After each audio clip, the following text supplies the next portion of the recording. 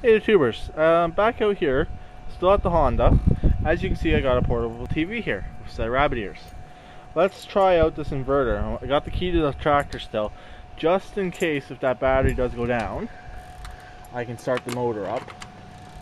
So I'm not going to turn it on because it's going to run the fuel pump, and I don't want to fill the carburetor up too much with gas. So as it sits here, let's try out this TV. And as I told you before, I'm going to be putting this on the Craftsman, but I'm thinking about stealing the battery out of the Troy Chev. It's a relatively brand new battery. It's about I think I've had that about 20 months now. So it's less than 2-year-old battery. So thinking about it, I haven't fully decided. So let's see here. Gotta put this down for a second, the camera, and plug the TV in.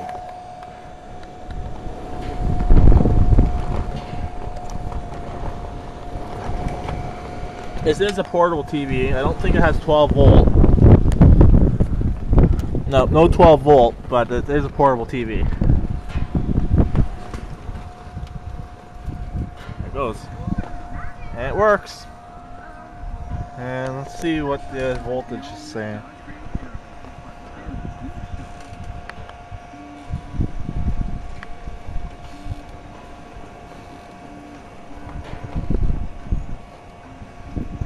So power out, I guess that means 30 minutes. I'm not sure.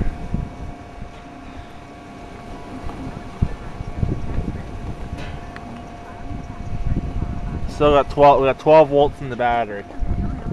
TV is working. You probably hear the volume.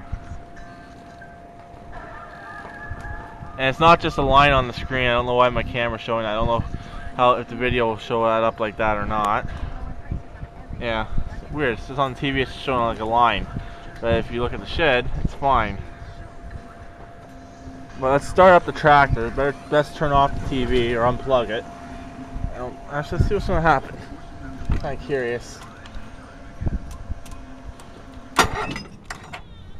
And inverter shut off. Let's unplug her.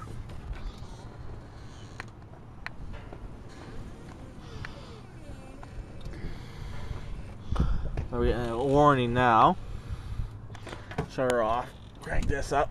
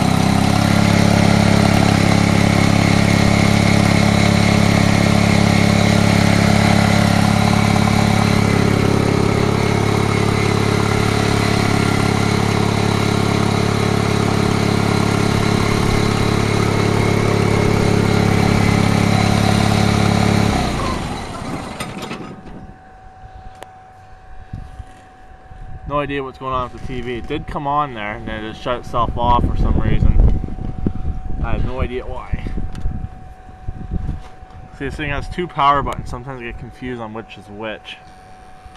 We got nothing. Hopefully it didn't kill it.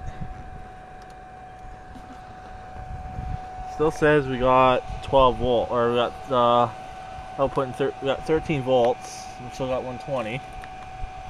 Maybe the cord.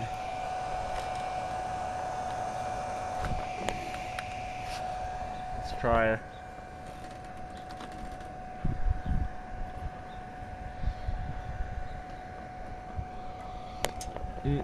Nope, something up with the TV.